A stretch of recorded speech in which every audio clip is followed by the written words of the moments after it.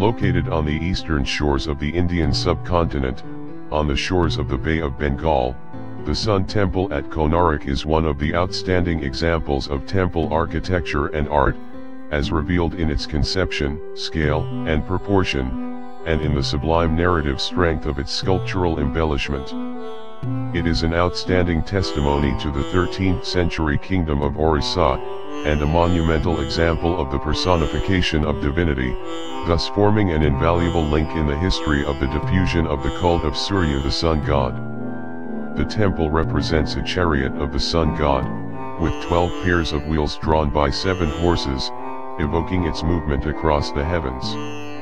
It is embellished with sophisticated and refined iconographical depictions of contemporary life and activities.